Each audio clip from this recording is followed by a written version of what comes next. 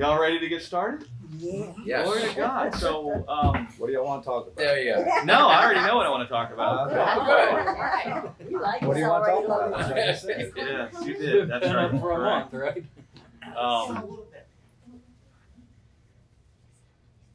I was just thinking about Nick because I was just talking with Nick and I was going to tell you, but since we're in the group, I'll wait till later to tell you.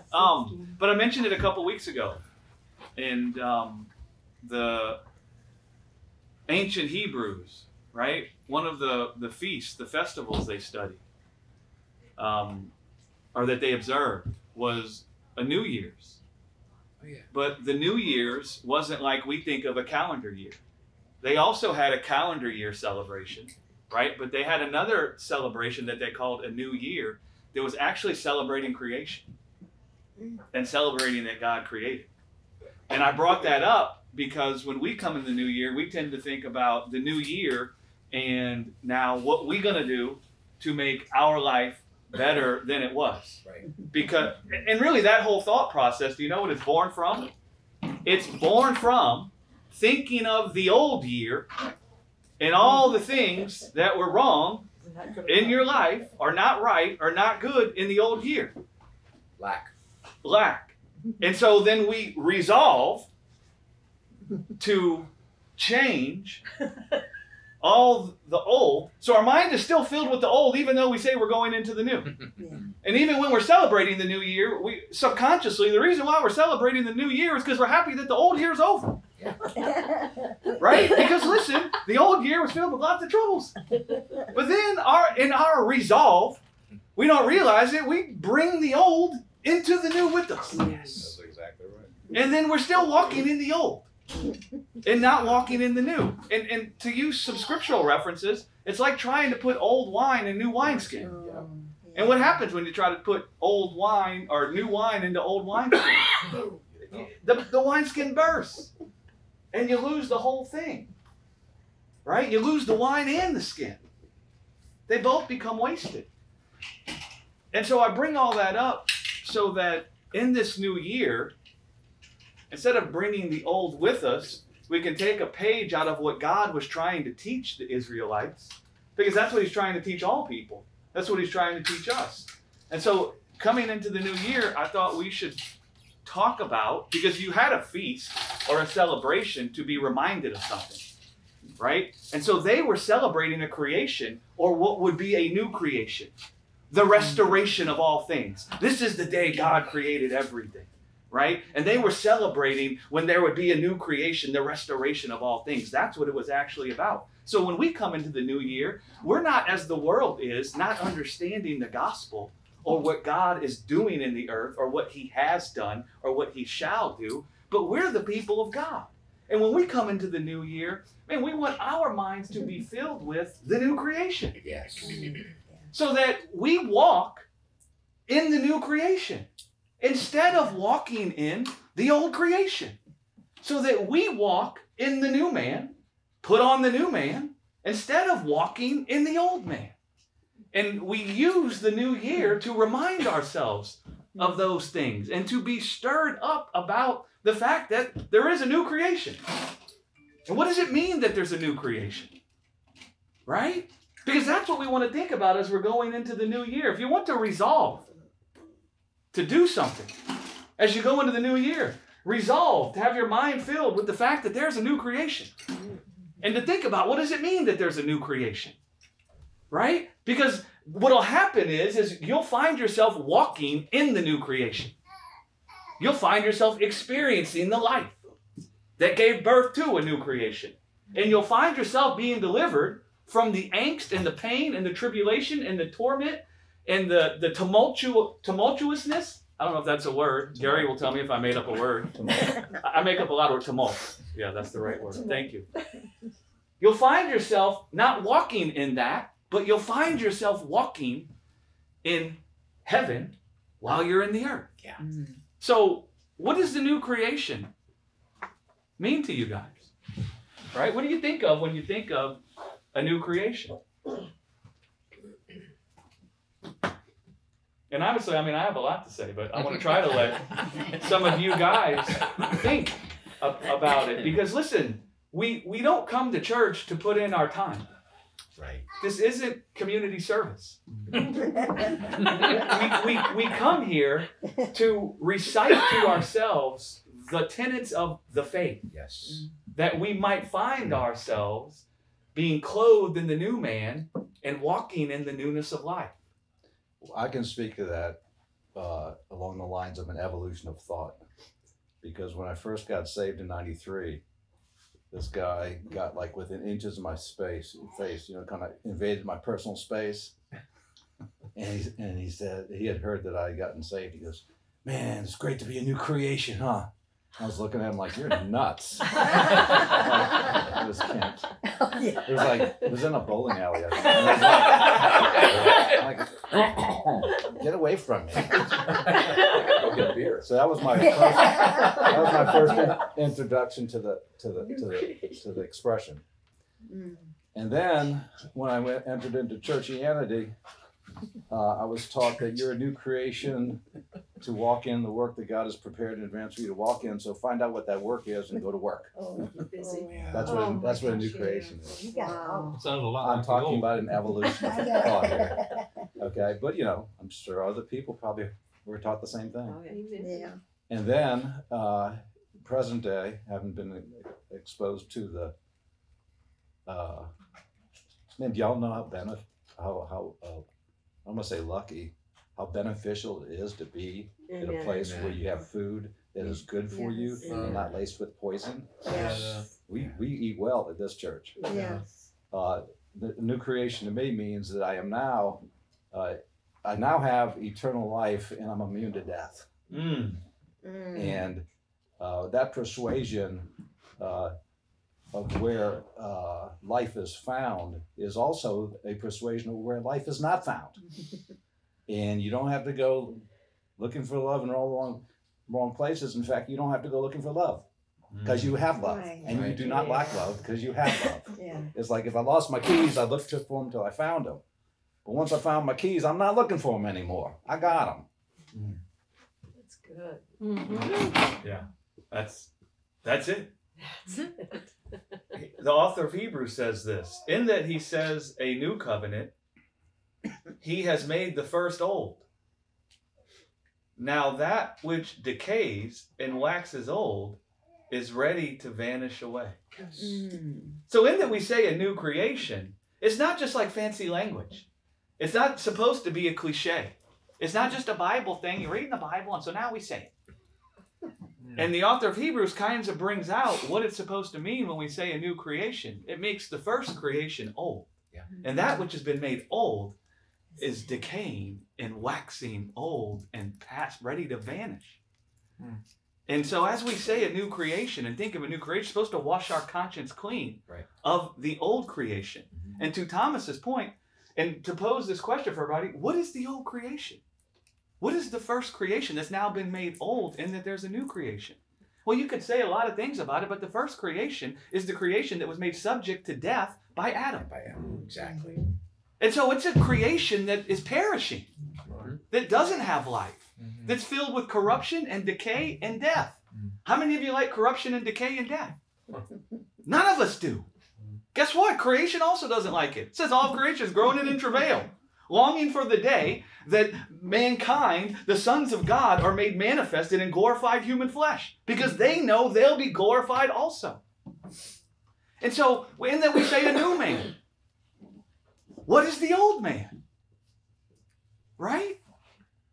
Because the old man is supposed to be washed from our conscience by the preaching of the gospel.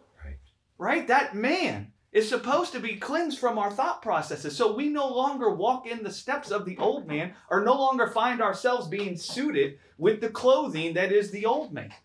Right? So who is the old man? Them that are looking for life through the world, through the created things instead of the creator. But when you come to know the creator, and the creator is your life, all of a sudden you have the life that you have been searching for your whole life. The whole world is searching for something, for a new creation, for a new life, something that will endure unto the end, Mm. and that is like a wonderful, youthful life. And that's what the new creation's all about, because, you know, you receive that life, and 2 days later, it's not 2 days old. That life is continually new. And so when you're walking in eternity, in his life, a life that will never end, that life you can feel is sufficient for you always. Mm. Do you guys hear what Maurice pointed out there? The old man is a man or a person, has nothing to do with gender. It's a human that is looking for a life that endures to the end, Yes.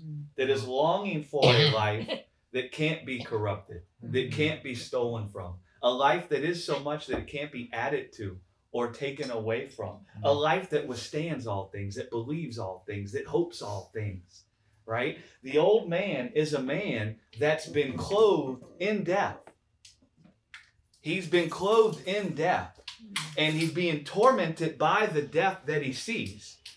And because he doesn't see God there with him to clothe him with an incorruptible life, he's busy trying to gather life to himself. Yeah. Right? Like the first man, Adam. Right. He's called the first man, Adam. Well, in that there's a new man, it makes the first man old and ready to pass away. Well, the first man, Adam, what was he trying to do? Clothe himself. Why was he trying to clothe himself? It's not just about being naked. Right? Like we could all say, well, we don't like being naked, so we're trying to clothe ourselves. But there was a deeper significance there that was being used by this picture. Right? And so the old man is a man who sees himself clothed in death, who sees himself having a corruptible life, a life that can be stolen from, a life that can decay, a life that can perish. And because his mind is filled with the life that's perishing, he's all the time looking for a life that can endure to the end. And he's all the time trying to gather that life to himself. Right. So in that we say there's a new man, it's supposed to do something in our conscience, where it washes our conscience clean from that kind of a man that can die. Where we're no longer seeing ourselves as that kind of a man. Like Thomas said, once I find my keys, I'm no longer looking for my keys anymore. Right? Becky and I, we had this Ultima. Becky loves the Ultimas, the 3.5 SR. To be specific. Yeah, right. Well, because the 2.5 does not go fast, right? And Becky comes from a family that likes to race cars, right? And so that 3.5 SR Ultima will really get up and go. Like it will really get up and go. Well, she got in a car accident, and the car could have been repaired, but they totaled it out because the repair was more than the cost of the car. Well, man, that really bothered us. She loves that car. We don't really have money to buy another car. And they weren't giving us money that we could buy the same car. Right? So our minds were filled with that old car. And I'm telling you, it was causing us pain. It was. It was causing us pain. We can't find a car. We're looking around. We're feeling the anxiety of not having what we need for life because our old car is destroyed. Yeah. Right? And all we can think about is how we want that car back. And we're even trying to hold on to that car, right? We're like trying to figure out, well, you'll give us $6,700 if we keep the car? Well, we'll fix the car and we'll keep the car. But then we find out all the trouble we got to go through to get the title cleared, right? And even then it will still show like salvaged car or something. So that wouldn't work. So this tormented us. And so our minds were filled with the old car, right? And it was filled with what we needed in the car. But then we found a car. And do you know, I went down there that day with Matt, and I got the car. Is it Ultima 3.5? It is. Ah. SR? Yes. SR. Okay. Now listen, that old Ultima we had was banged up. It had tinted windows, and the tint went bad. So I scraped off the tinted windows with my own thing. I didn't do a good job. Becky had cracked the front of the car. It was cracked. The back of the car was wrecked. The paint was peeling off the hood of the car. This new car we got, none of that's going on. Rainwater would get in the window, and you have to like open up the door at the bottom to let the water leak out. I mean, this thing was a disaster. But it was fast, though. It was fast. It was an SR. feel the need for speed. But anyway, do you guys think that we're thinking of that old car now? No. That wrecked? Mm-mm. Do you think we're even contemplating it? No. Why not? Because you got the The new new. car. Because we got the new car. But you haven't mentioned the most important thing. What color is that? It's silver. That's a good one. So said I like Elias. And the paint isn't all peeling off. Yeah, right. And none of it's broken. And so, do you see what I'm talking about? That old car has passed away in that we say the new car, Right. right? And now our conscience is filled with the new car, not the old car. And you know what's been removed from us? The torment and the angst and the pain of the old car. Even when we had the old car before it was wrecked, it was like breaking down. We just spent $3,000 on that car to get it fixed. And there was still something going on in the engine that wasn't right. And every time I got in and turned that car on, I could hear that thing in the engine. And I could know, we're about to have to fork out another few $1,000s. You see how my mind was filled with this car that was corrupted? Yeah. And it was constantly being corruptible? Yeah. But then when there was a new car, my mind has been washed clean from the car that was corrupted and broken and could be broken. Right? Yeah. And I use all that to describe what a new creation and what a new man is supposed to do for us. And we're meant to find our lives built upon that revelation so that our conscience can be continuously washed clean from the old man, from the old creation. And so that we could no longer have fellowship with the man and with the creation that's decaying and perishing and able to be subjected to death. Yeah. And so that we would have intimacy with the new man and the new creation that has a life that is not subjected to death or decay, that has a life that can't be stolen from. There is a new creation that God has gotten busy making, and we see the chief of that creation. We see that which God put into the earth to bring forth that new creation in the man, Jesus Christ. Because we see him having been raised up out of the grave in an incorruptible body. He's not a ghost. He has a body. He said, touch me. A spirit doesn't have flesh and bone. Right. He's got an incorruptible body. Right. And do you know what he's declaring? He's declaring a new creation. Yeah. He's declaring a new man. So that we could begin to see what God has done through this man, Jesus. And we could start to see the new man and the new creation. And we could start talking about the new man and the new creation. And do you know that what that will do for us as we talk about this? It will make the first creation old. And that which is made old is decaying and ready to vanish away. Yep. Not just vanish away in reality, it will, and it is vanishing away, but in our conscience, right? Because most of us, we're walking around in this creation, and this creation is still ministering to us. And we're still seeing death, and we're still seeing the corruptible things of this world. Yes. And those things are trying to clothe us Yes. with the old man. Those things are constantly, I say clothed, but rather unclothed. Because the old man is the man whose nakedness was revealed. Right. Right? And the new creation is meant to cause those things to start passing away from our conscience. That's why Paul would say, put on the new man. Mhm. Right? That's why Paul would also say, neither circumcision or uncircumcision availeth anything but a new creature. Yeah. Right? A new creature. See, we've kind of gotten it twisted because we thought the old man is the man God doesn't like. Yes. That's Right. We haven't defined the old man as a man who was dying and needed to be saved from death. We've defined the old man as a man that's a very bad boy who's made God very upset. And now, because God's so upset, he's got to punish. That's how we've described the old man. So our thoughts of the new man are just, well, thank God he doesn't want to punish us anymore. I've been delivered from the punishment of God. You see how in that language there is no connotation to I've been delivered from death? Yeah. And if I've been delivered from death, who's the one who delivered me? God.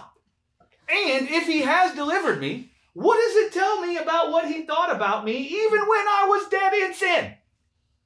Because if he was so unhappy with me and filled with such a desire to punish me when I was dying, he could have just let me die. Yep.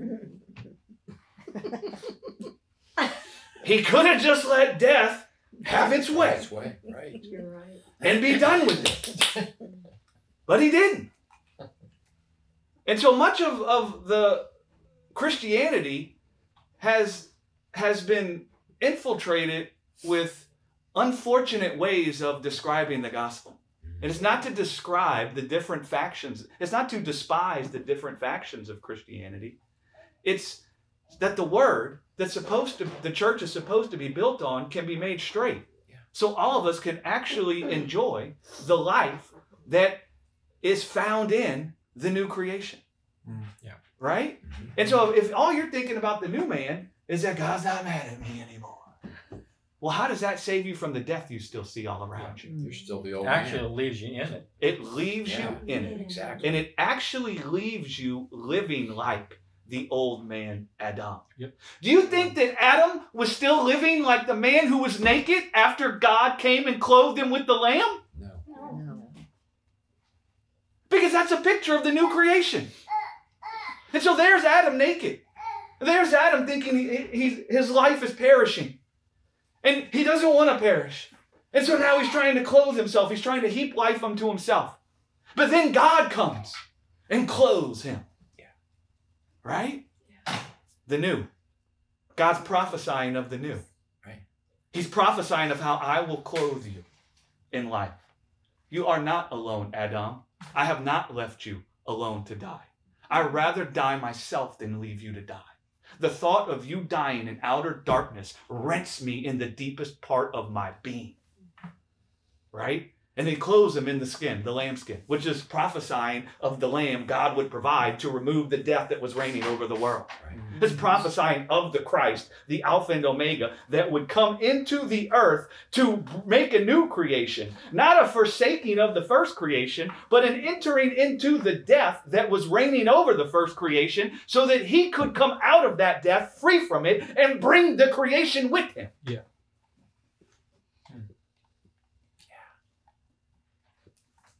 You know, Paul says, who shall deliver me from this body of death? That term comes from the way that the Romans would punish certain people. They would take a dead corpse and they would bind it to somebody. That's redundant, that corpse. So that, well, Thankful for all the literary scholars we have. Overruled.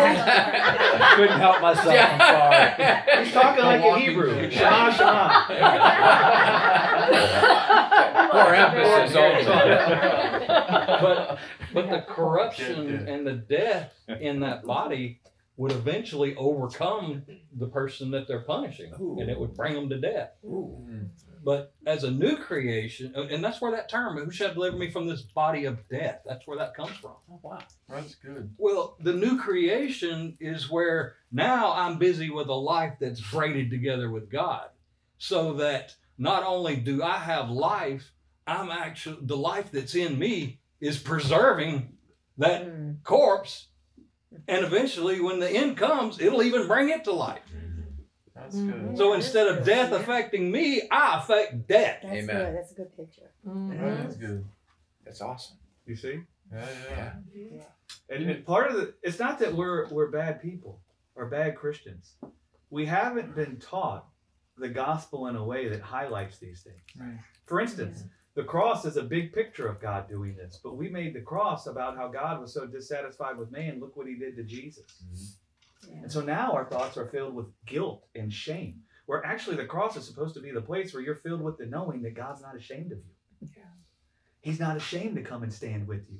He's not ashamed to call you his own. The cross is supposed to minister that to you. But it's been taught in the body of Christ as if that's the Father punishing the Son because he's ashamed of us. Right. Jesus is God. Right. And do you know when God said, let there be light? Do you know what God was doing? He was releasing out of himself the Son. And he was sowing his seed into creation. And what was going on in creation when he sowed his seed into creation? Darkness and chaos was upon the face of the deep. And then he sowed his seed, which is the Christ, which is Alpha and Omega, which is his incorruptible life, which is the Son. He sowed his seed into that darkness to do what? Bring forth life. Now the cross, what does it say about that was permeating there? Darkness. It says unless a seed fall into the ground and die, it abides alone. So there's God. He's the sower. There he is sowing his seed all over again. Who is his seed? Jesus, his son. The son is his seed. Who is the son? The son is the very resurrection, eternal life of the Father. And now the cross is God sowing his seed into the darkness and the chaos. The cross is God all over again saying, let there be light. Yes. The cross is God creating. It is God making a new creation. Yeah. And the only way he can make a new creation, which is to bring creation out of death, is if he went and joined himself to the death. And so the cross is him joining himself to the darkness and the chaos. He sowed his seed right into the darkness and the chaos so that he wouldn't abide alone. Unless the seed fall on the ground and die, it abides alone. He didn't want to abide alone. But his creation is perishing. So what is he going to do? He's going to sow his seed into the midst of the darkness of that creation. Let there be light. And now here is Alpha and Omega. That's Alpha and Omega on the cross. There's Alpha and Omega entering into his death-torn creation, knowing that inside of this body that can be torn is a life that can't be torn, that can't be held by death. So that in him entering into a creation that's perishing, possessing a life that can't perish, he would come out of corruption. He wouldn't see corruption, actually. He would come out of the grave, and in him coming out of the grave, he becomes the chief of a new creation that can't perish, that has been brought out of the pangs of death also. And now we have fellowship with that. And we talk about that and encourage each other with that. Right? And now, this is why the early church rejoiced in the cross. Because if you think the cross is a place where the Father is so angry, he's beating, you ain't coming there. Right. And in fact, you don't want to think about it no more. How many of you like to stand in a place where you feel guilt and shame? Do you realize human beings will fight to the death to avoid feeling guilt and shame? Do you realize it's actually contrary to us? We were never meant to feel those emotions. And in the day we feel them, do you know there's something inside of us telling us this isn't right? This isn't born from life? And we want to get away from it? And so the serpent got it right to come and define the cross, the place of beauty, the place of creator, creating, by bringing his first creation that he loved so much he would never let him die. Right. It's the creator entering into the pain and the angst and the torment of his creation so that in absorbing it into himself, he could bring them out of it and demonstrate a new creation. Right? And now, we don't just see the cross and God saying, let there be light. We see the light. We see the resurrection. We see a creation that conquered death, that's been brought out of death. And we see in the man Jesus the certainty of what we will be. And we see the life we have now. Even in this earthen vessel, we see it in Jesus now. And we see what type of creation awaits us. We see an earth where there is no sin and death. That is ours. It's not going to be ours. It's ours now. Right. And we look to that. And that continuously washes our conscience clean from this creation that's perishing. And it saves us from the torment we feel as we look around and see all the things that aren't right. Because I promise you, there's no fear and torment in God. So in the day you're looking around at this creation, you're filled with fear and torment, it means your mind is filled with the old instead of the new. And what it means is you're trying to put new wine in old wineskins. And so now the old wineskin is burst and you've lost the skin and the wine. Right? And that's what New Year's. Sure, we can have our worldly celebration where we're like, hallelujah, 2024. I'm not telling you you got to get rid of that. But in that, we're born from above. And we're not ignorant. Let us also, as we walk in this new year, let our minds be filled with the new creation, the new man. Let our resolve be to talk to one another about that, to remind one another about that, to encourage one another about that, to daydream with God about that, right? So that the old man and the old creation can continuously be purged from our thinking Because we need that every day. Yeah. Sufficient for each day is the evil thereof. Yeah. The scripture says. You know what we all going to wake up tomorrow and see somewhere in the world? Evil. What's going to save us from that? The mercies that are new every morning. The mercies that are new every morning. And those mercies are contained in the work of God to bring forth a new creation. And to make a new man. Yeah. Right? Yeah. A man that is not created in the image of the body of death or corruptible flesh, but a man that's been renewed after the image of the knowledge of God. Yes. Which is, we see the man Jesus, and he isn't just in the image of God, but the man Jesus has now inherited the likeness of God inside of human flesh. Immortality in the body. A physical body that can't die, that can't ever feel weak, that never feels any more aches and pains. Listen, by most accounts, I'm still a young guy. I'm 47 years old. I can't even get up out of bed without moaning and groaning. And it's funny. I mean, it's even gotten to the point where I said, I don't have to do that. And so I even made a point. I'm going to stop doing that. And you know what I'm still doing? Every time I stand up, That's right. groaning. Help.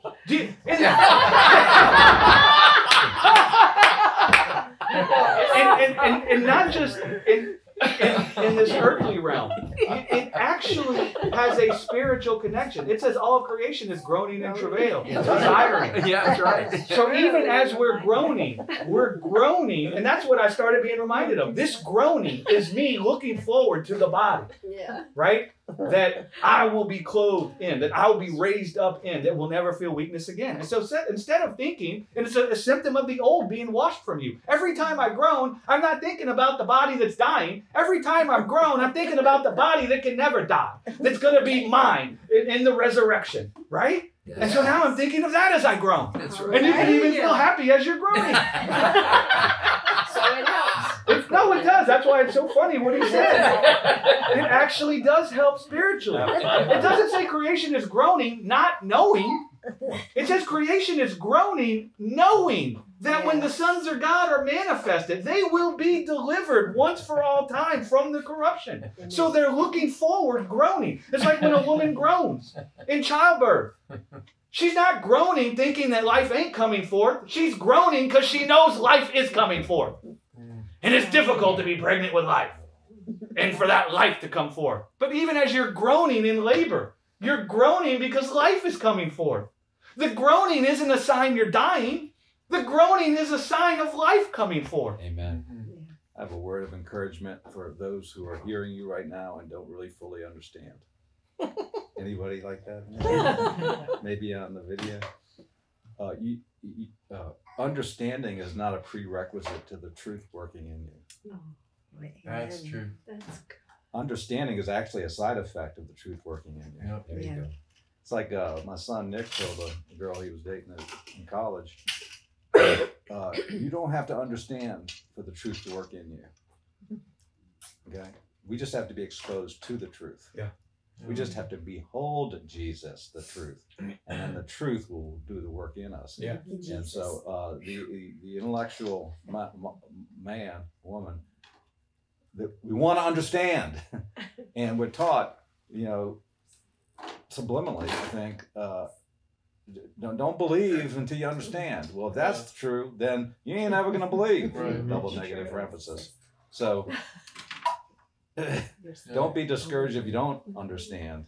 Just trust that there's something going on in you. It's like nutrition. If you eat good food, you don't know everything that's happening in your body as the good food's doing something in your body for you. But then later you feel, I feel pretty good. Wow, you've been eating well. That's why, a lot of people out of churches may not fully understand the gospel the way it was really meant to be communicated, but they've heard the gospel in a sense enough to know the Lord and be saved, but they don't, the clarity of the truth hasn't come to them yet.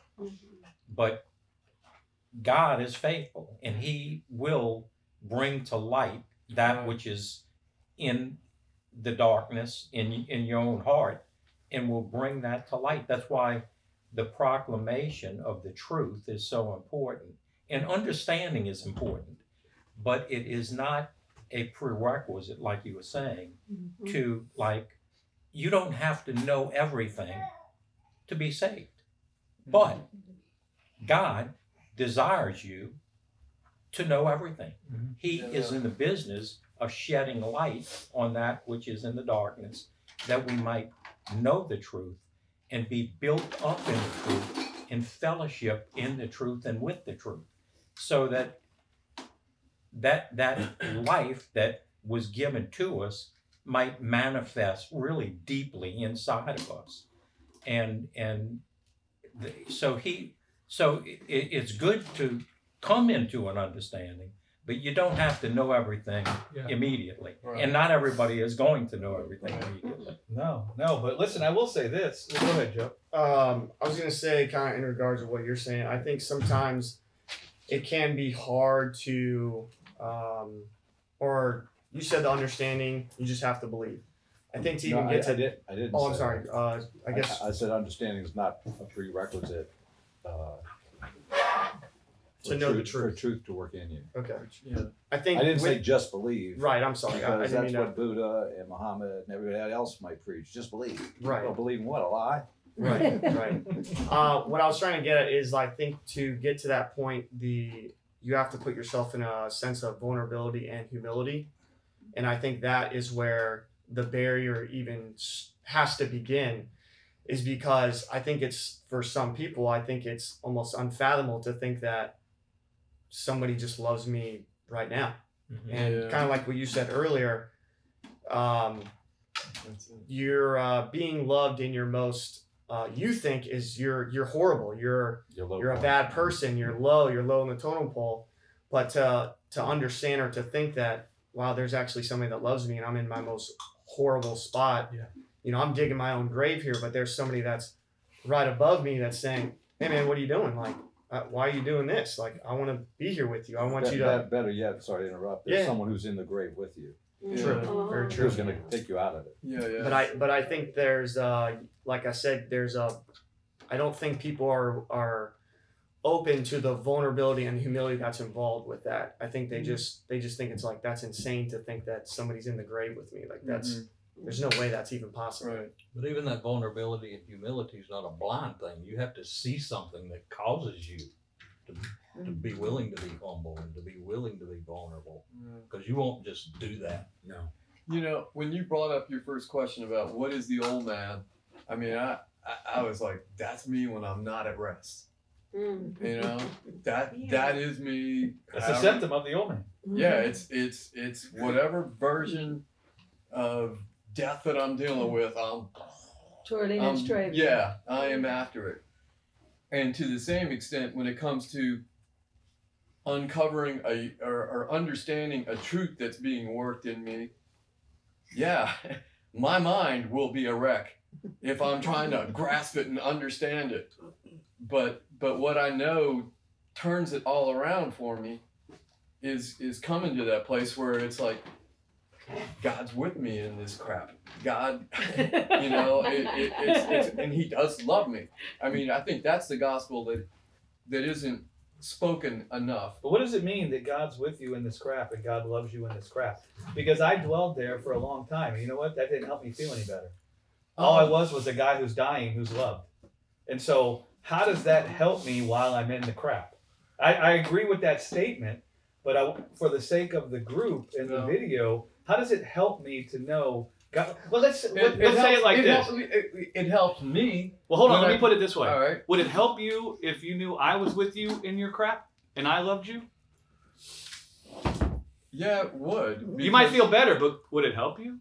No, it would help me because I would think I have hope. Greg's gonna help me. Okay, well that's why I asked the question, because that's a problem. I can't raise you up out of the grave. No, you couldn't. So my love for you and me being with you in your crap, I don't have anything in myself that's greater than the crap. Do you see what I'm saying? That's right. And so what you're saying is absolutely true, and I know you know this, but for the sake of the video, we have to make a connection that the reason why it matters that God's with me in the crap and that God loves me in the crap, it's from the beginning. It's what the whole scriptures declare from the beginning. We miss the whole point of God revealing Himself. in me is a life that can't be conquered by crap.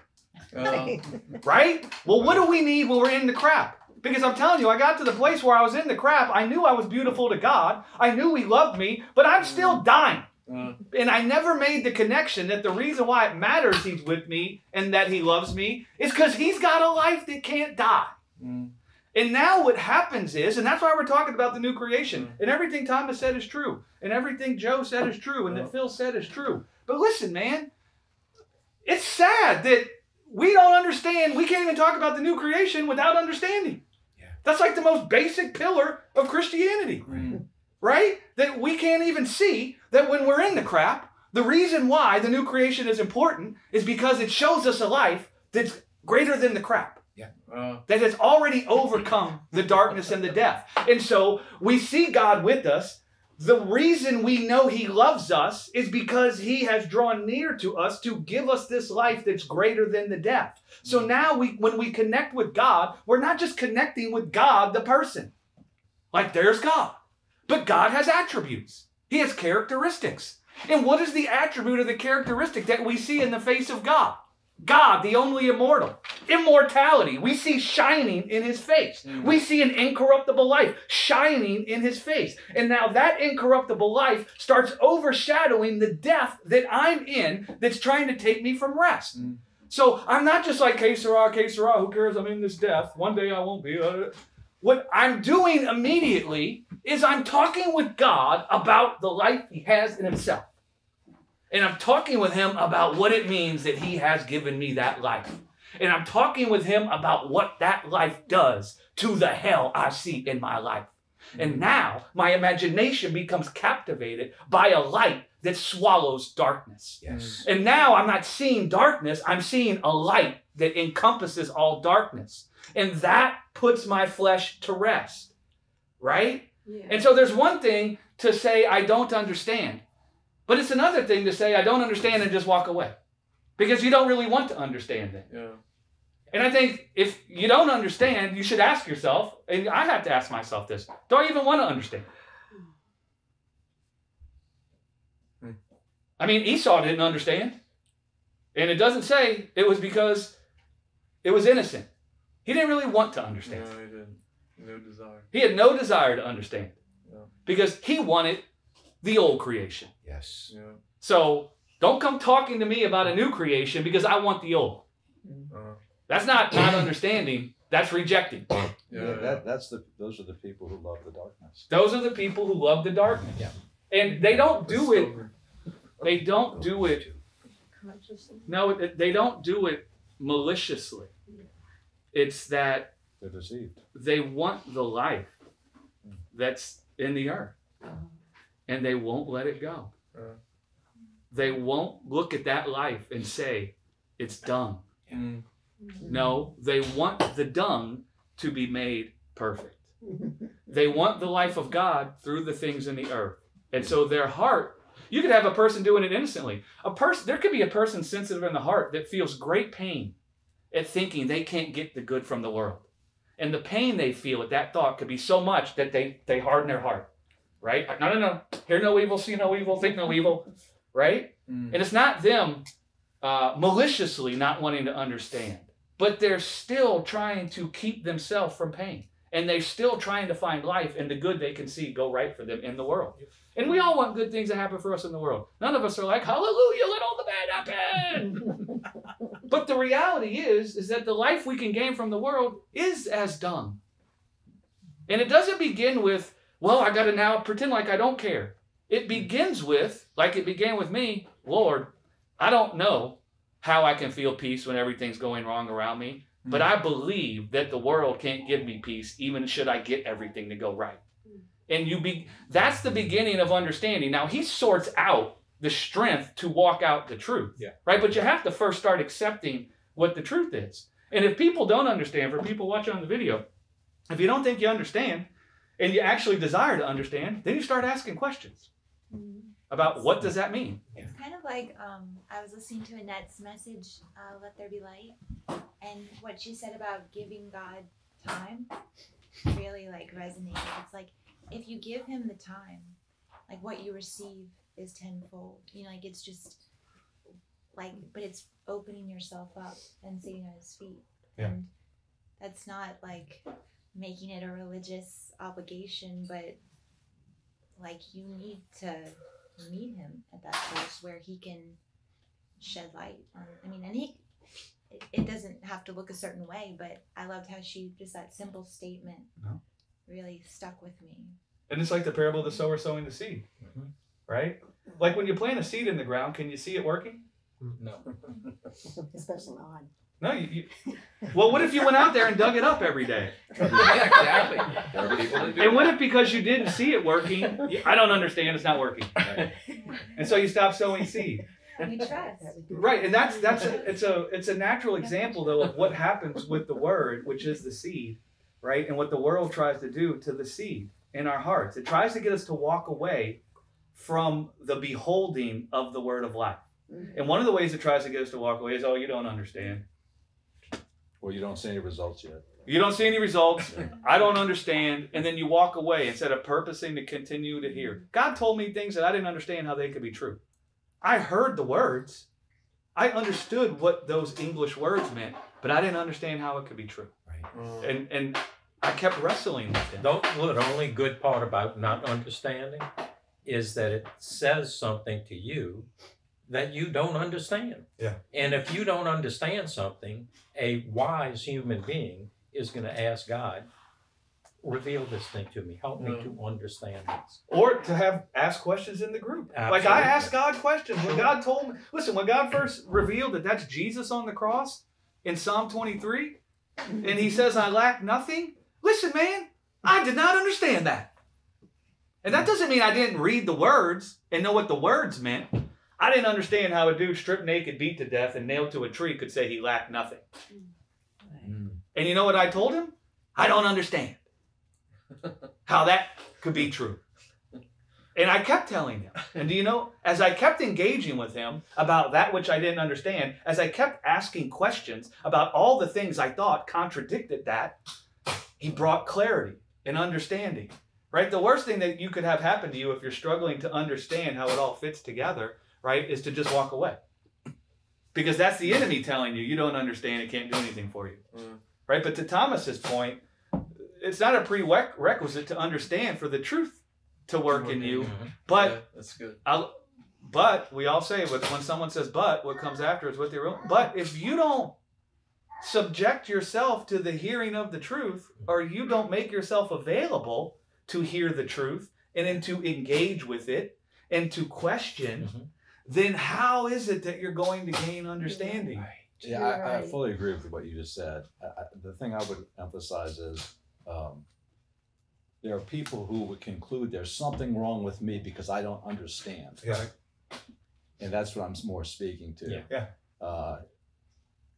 Like Callie said, just give God time. Just keep exposing your heart to the truth. Yeah. And we can all look back at something that at one point we didn't understand. Now we understand that we're at peace with it. Right. But if you have to, Lisa, I don't want to put her on the spot. She struggles with that a lot.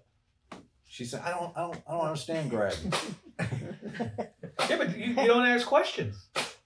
Like, hit me up on the phone. Come over, Greg. I want to grill you about what you said. And I want to ask you and you can even be emphatic. I'll be emphatic with you. You can say, what the H-E-L-L are you talking about? That's not just you.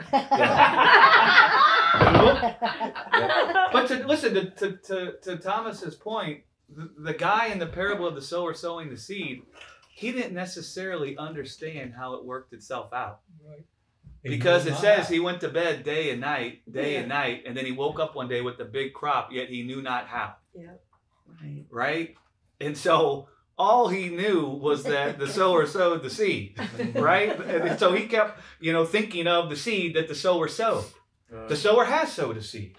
What is the seed that the sower sowed? Right? Even he could walk around with all of his questions, right? And asking questions. I'm telling you, revelation is coming. And so I guess my only point is, and it piggybacks on what Thomas said, if you struggle to understand, don't let the enemy come and tell you you don't understand, and therefore there's no value in hearing. Because now he's trying to lead you away from the seed that the sower has sowed. right? There's no shame in not understanding. Yeah. It doesn't mean there's something wrong with you. And the enemy would try to take that and convince you there is something wrong with you, and therefore this isn't for you. It can't work for you. It's good for all these people, but not you. And what it wants to do is it wants to count as common the word that's being taught so that you don't see value in it, right? So that it can lead you away from it. Like one of the people in the parable of the sower sowing the seed, where they're led away by the cares of the world, or by the deceitfulness of riches of the world, right? They're led away from the word. And so that's the point I would make. Every single person in this room at one time or another, and probably many times over again, didn't understand. And in fact, what I want to say is the chief of all people who didn't understand is me.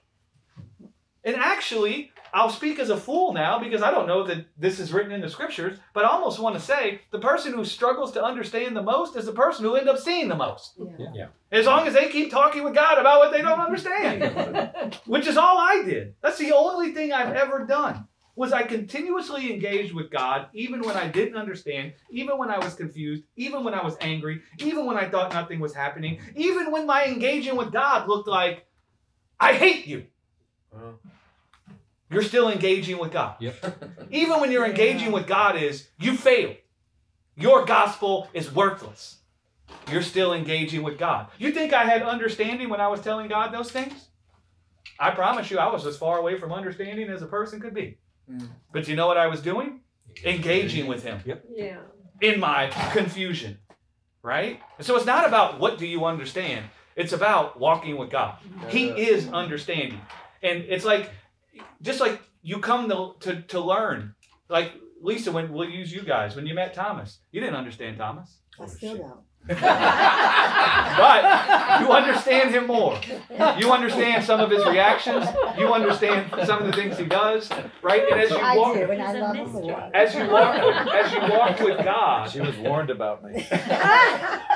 you start to gain understanding because he is understanding. And so the point is to keep walking with God. And even when you understand, you still need to be reminded. There's no doubt. Like I think for me, it's like, well, if I really understood this, then I wouldn't be feeling this way, or I wouldn't be, this wouldn't be coming out of me, or You whatever. wouldn't need God anymore. Yeah, every day. Yeah, you wouldn't need God. You're supposed to get there. You know, Yeah, or like you just think that you're supposed to like get somewhere. the contradiction, but that's not a sign that you lack or that you're not fellowshipping with the truth because you just need to be reminded. That's right. And Barb and I were talking about that this morning, and then we'll wrap it up. The idea that we can feel confused, we tend to judge that as a sign that we're back to point A. Like it's a linear thing. We hadn't gotten anywhere. How could I be feeling this still? Right? And that is the conclusion of the carnal mind. And what I brought up to Barb was Jesus on the cross. You think he didn't hear the confusing voices? You think he didn't feel the weakness? You don't think there was confusion present there? Right? Well, does that mean Jesus was now back to point A? Because he felt all of it? No. Because he heard all of it? No, he wasn't back to point A. He's God. And God felt it all and heard it all. The only difference between us and God in that situation is he didn't judge himself. He didn't say, this must mean I never understood the Father. This must mean I haven't gotten anywhere. Which is what we tend to do because we conclude that we're supposed to get to the place where we never feel weakness anymore.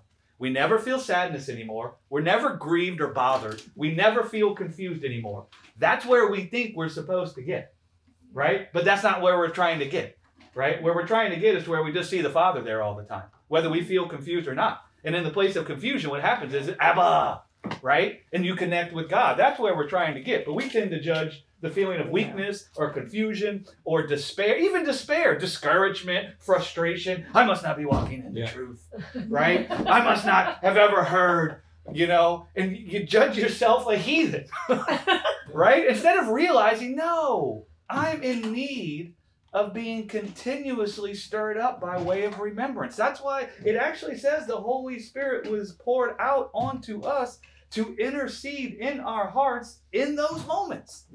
The best tagline I ever heard from a commercial was for a birth control patch. And it applies here. It's not hard to remember. It's just so easy to forget. How it is. Can I say one thing? Nicholas told me something when he was home for the holidays. We were talking about being anxious and I don't know, maybe not understanding. He goes, well, just let that be a reminder that Christ, I'm probably parroting, you probably can, Christ is doing a work in you. Yeah. Every time that you're going through that. So it made me think, oh yeah, every We're time anxious. Christ is doing, be thankful because that's Christ doing a work in you. Yeah. Yeah. And that's actually in the scriptures. Paul talked about he learned to rejoice Yeah. in his weakness. Yeah. He also said that every time he felt weakness, it was a reminder to him that the excellency was of God and not of himself. Yeah. When our mortal bodies, just to put science to it, when our mortal bodies feel weak and anxious, the reason they feel that is because they inherently know they can't produce life. Yes. Exactly. And they start to feel the effect of it. Because I promise you, an immortal body doesn't ever feel anxious and it doesn't ever feel weakness, no matter where it finds itself. That's good. And so it's a sign that God is the one who has life.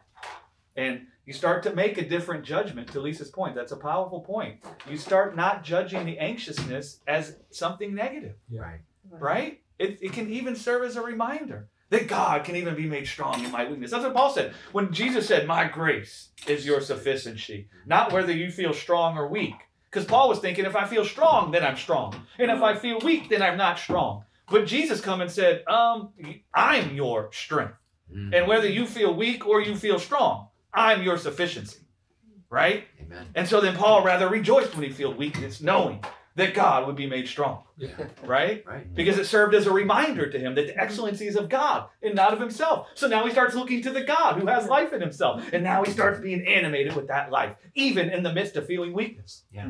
Right? The weakness of God is stronger than the strength of a man. How do we know? We see the weakness of God on the cross. Right. And there he is conquering death. When I'm weak, he's strong. That's right. Mhm. Glory to God. Great stuff. Thanks, guys. Wow. You know, the old man's always busy trying to push off, protect himself from the things they're trying to avoid. But we're born of a life that says, I'll just jump in the middle of it. Oh.